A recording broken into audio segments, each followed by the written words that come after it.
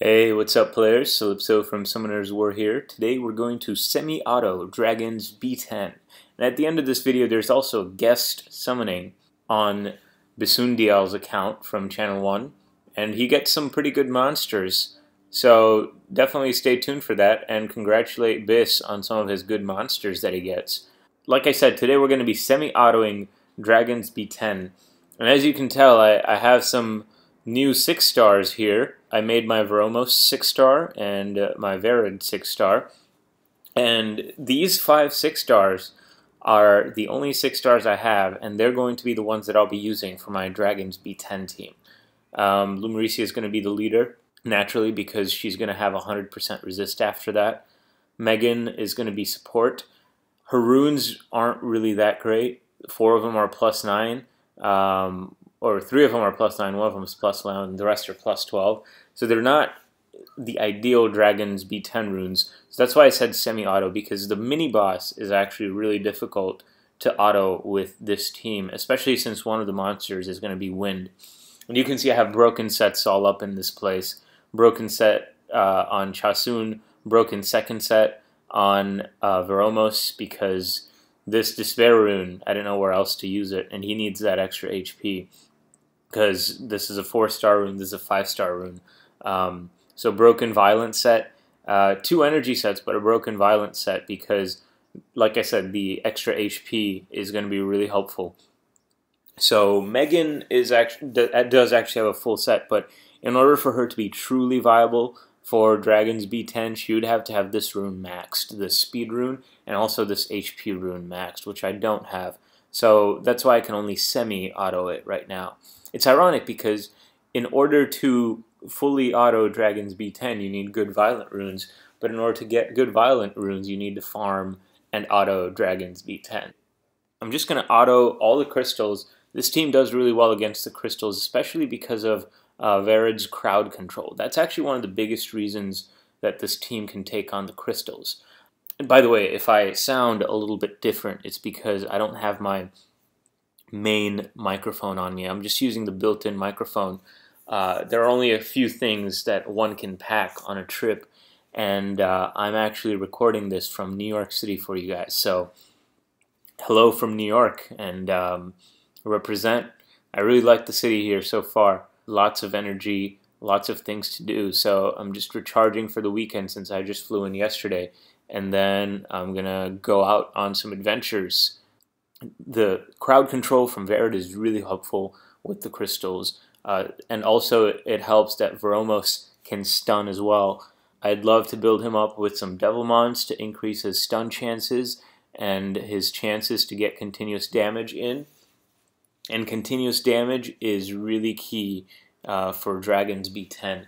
That's one of the biggest reasons that this team has the potential to auto, is because it has 3 continuous damage dealers. Megan is a continuous damage dealer, Lumirecia is a continuous damage dealer, and Veromos is a continuous damage dealer.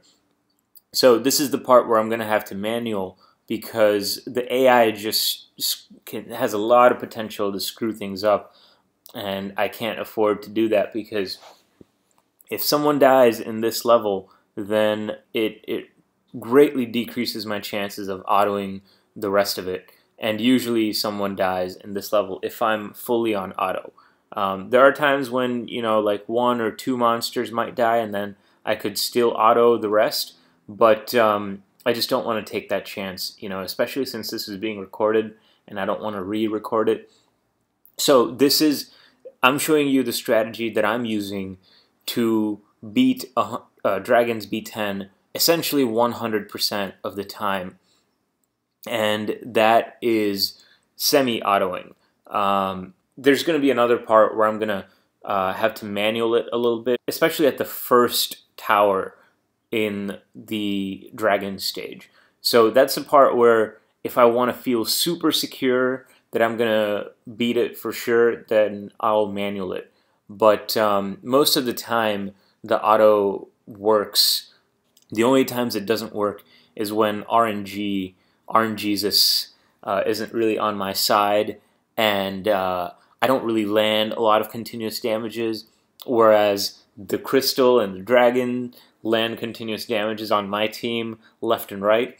So that's really the only time that autoing the boss stage doesn't work, because Lumirecia can only keep up with so much.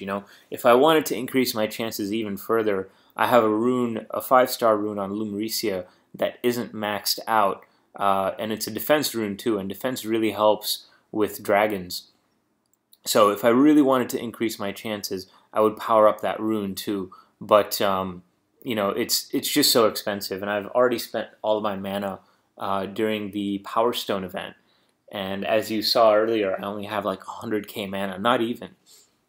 And I'd rather farm for good runes from Dragons B10. So now that we're at the crystals again, we can continue autoing, and we'll be just fine.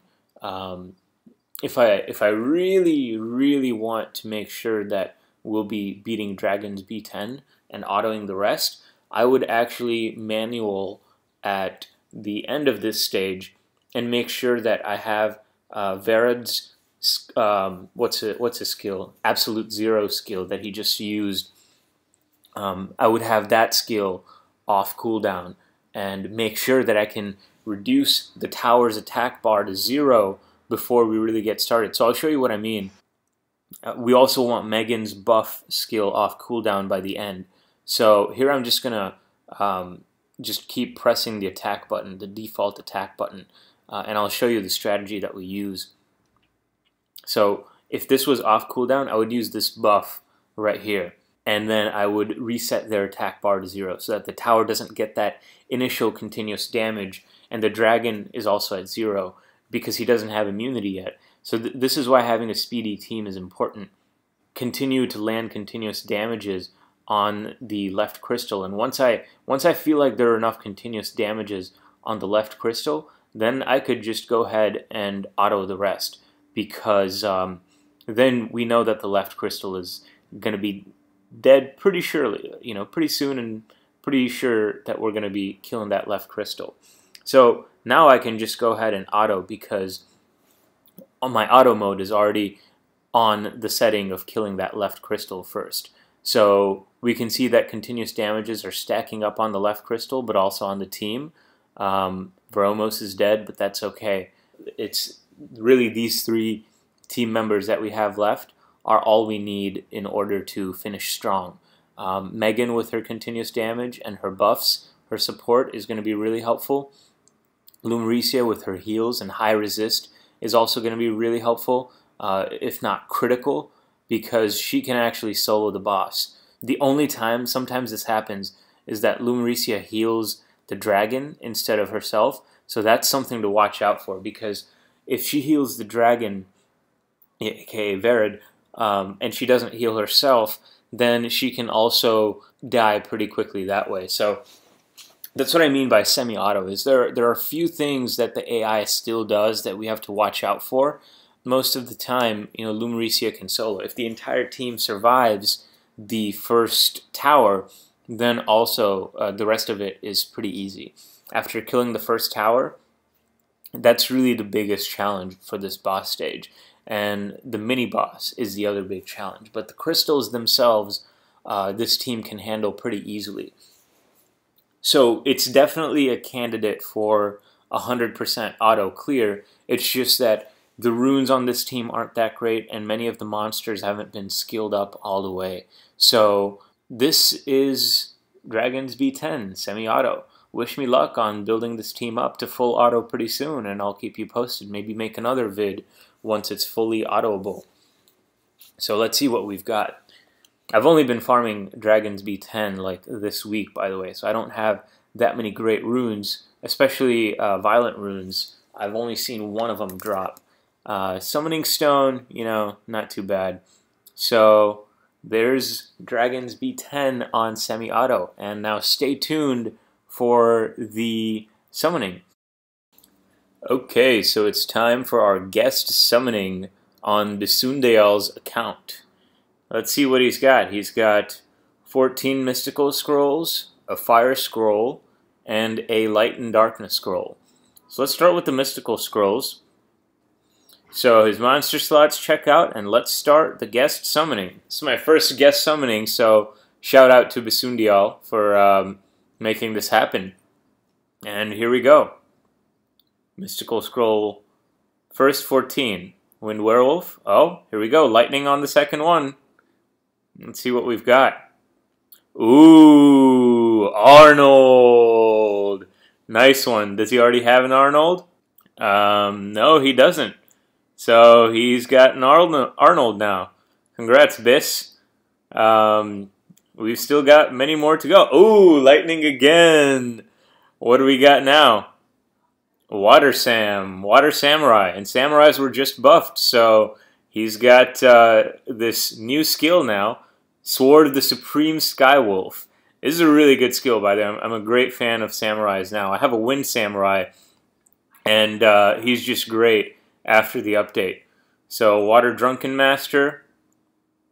Let's see what else. Water Epicyon Priest. Okay. Rina is not bad. I'd rather have Chloe, but Rina's not bad. A lot of water so far. Water Lizard Man. Wind Inugami. Okay. Going. Fire Harpy. Wind Griffon. Wind Griffon is good. Great Giants b10 monster. Yeah, not that one. Water Martial Cat. Fusion food. Let's see what else we got. Water Harpy. Let's see. Fire Harpy.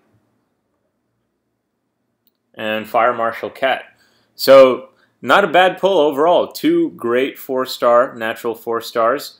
Hopefully I didn't use up all my luck, because the Fire Scroll is in the Light and Darkness Scroll.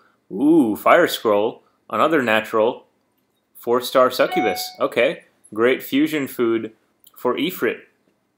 And Light and Darkness Scroll. Dark Martial Cat. Ooh, Dark Martial Cat. Not so great, but not bad. 3 natural 4 stars. And 2 of them being really good. So congratulations, Biss, and thanks for letting me do the summon.